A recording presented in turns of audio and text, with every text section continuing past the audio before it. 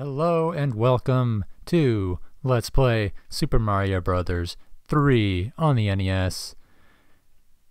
It's kind of weird, there's no like intro music or anything. There is in the Super Nintendo version, which gives it, you know, an advantage over the NES version, because this is kind of awkward. It kind of suffers from Mega Man 1 syndrome, where there was no intro music, no intro animation sequence, nothing, just straight into the title.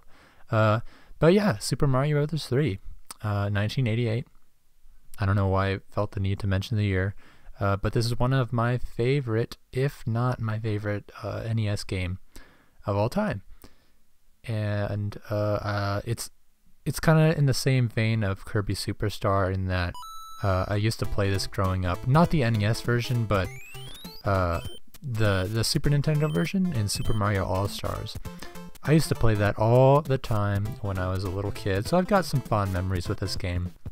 And I know this game like the back of my hand pretty much. Well, at least the first couple of worlds. And after that it gets a little bit fuzzy, like in World 5 and 6, then it gets like, okay, I don't really remember this very much. But anyway, I digress.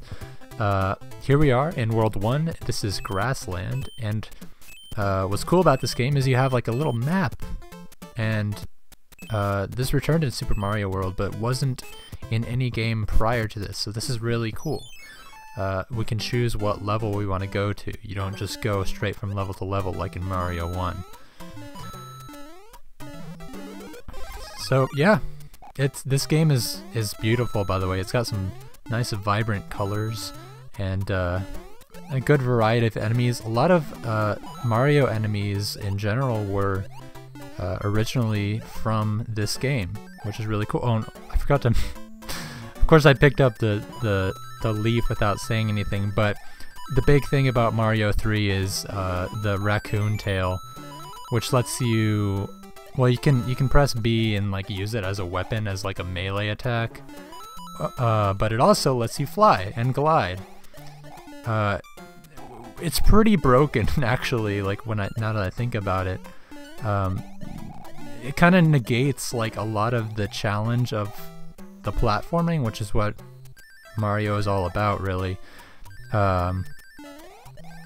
It definitely has checks so that it doesn't become too unbalanced, but it is a very useful power-up, and it is something that they did not bring back until...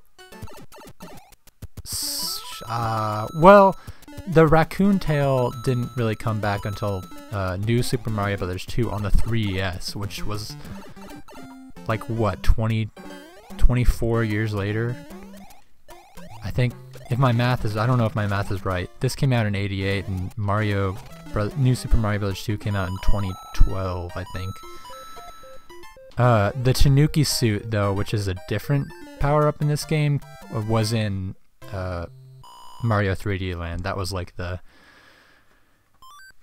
big selling point of that game. And at the end of each stage, there's a little card thing. If you get a running start, there's like a little P meter. See that little P meter at the bottom of the screen? If you get that filled up, which you can do by just running in a straight line, basically. If you have that filled up, that's what actually lets you fly, if that's full. And there's like a specific angle. If you have the P meter full and you hit the block at the end at like a very specific angle, then you can get a star. In the bottom right you can see... sorry if I'm like... I'm sure you guys know Super Mario Bros. 3, so I hate to go into like excruciating detail about the mechanics and everything, but of course there are always some people who have never played this game before and have no idea. Those little boxes at the bottom right corner of the screen, that's where the cards we collect are going to show up. And if we get 3 stars in a row, essentially, we can get 5 extra lives, which is amazing. So I'm going to try and go for all 3 stars. And of course, the map, the interesting thing about this game is the Oh, crap. The overworld map thing lets you kind of skip levels. It lets you skip certain levels if you don't want to particularly do them. Okay, that was kind of weird. And in the sense that you can just kind of walk around the levels you don't want to do. You can only do that in like very specific circumstances, so don't get too excited yet. And I really wanted a raccoon tail for this because I was okay, thank God. Okay. I didn't know that was there actually. I found that on total accident, so that's pretty good luck on my part, I guess. Yeah, there's a hidden block right here, and if you jump on it, it'll take you to the wonderful coin heaven. And the reason I wanted to have a tail when I came into this was I have to get the timing right, but if you fly up here, yeah, there is a 1-up and a couple extra coins as well. So that's a nice little secret. A lot of people know how to get to coin heaven, but not many people know about that secret 1-up. Of course, there is a well-known secret in this stage, which has something to do with this white block right here, but I am not going to do that in this run. I may do it as like a bonus episode or something at the very end. But there we go. We got the 3 stars in a row. If you know the secret to getting the star, then it's pretty easy. Otherwise, it's more or less random, I think. I don't know exactly how that works. But I forgot what I was talking about. Oh, yeah. So, like I said, on the map, the cool thing is, if I didn't want to do level 4, or if I was having a lot of trouble with level 4, you don't really have to do it. You could just go right to this castle right here, which is awesome. There's a few worlds later on where like the levels get really tough. I'm thinking about World 5 in particular when you go to the sky, not to spoil anything, but there are some levels there that give me some trouble, and in a casual playthrough I would normally skip them. I'm not going to be skipping any levels for this because I want to show like everything the game has to offer, I guess. And I also don't want to be a lamazoid and make it seem like I can't play Mario, because I'm an expert at this game, man. I can beat this game with my eyes closed. Oh my god, dude, really? Okay. That was a little bit embarrassing. I could beat this game with my eyes closed and then proceeds to fall off a cliff. Okay. Well, to be fair, I am getting used to the controls again. I've been playing Mega Man a lot, and the controls are a little bit different. Mario is a little bit more floaty, so it's kind of hard to adjust. I'll get there, don't worry. This game always gives me trouble. I can never do it right for the life of me. I can do everything else in this game like a champ, but I can't do that. And here we are at our first fortress. Hopefully the microphone doesn't freak the fuck out at all this all this alliteration. Here we have some atomic waffles and the introduction of no, actually that's not right. They were in Mario 1. I don't know what I'm talking about. There is another secret right here in the very first world. Very well-known secret. I'm also gonna save that for the bonus video because I wanna show the boss of the fortress. So like in every world in this game, there's gonna be fortresses just like this one.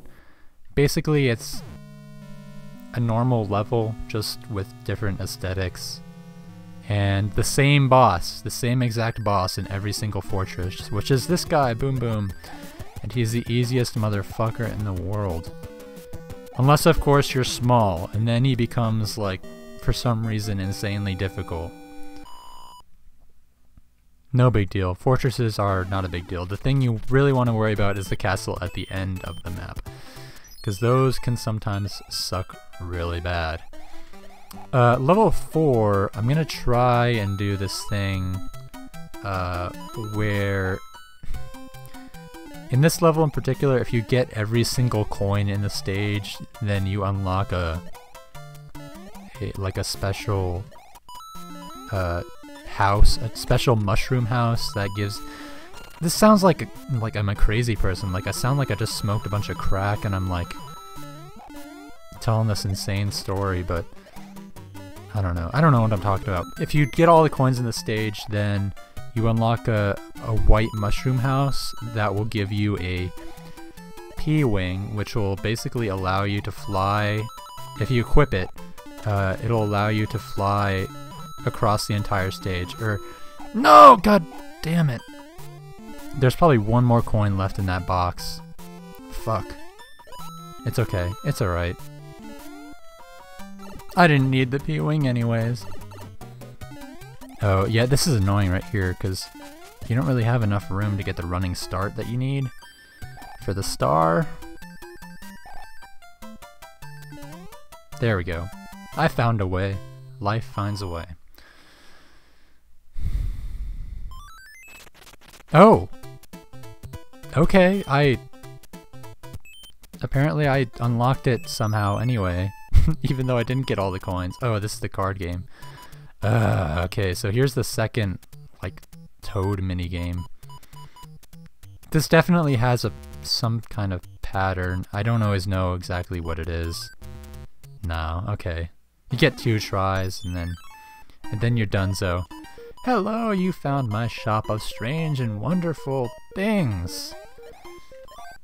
There it is, there's our P-wing. That'll give us unlimited P. God, that sounds ridiculous. Okay. In the next episode of Mario 3... Oh, I probably should mention this. I'm really dumb. There's a lot of things I need to mention because this game introduced a lot of new features.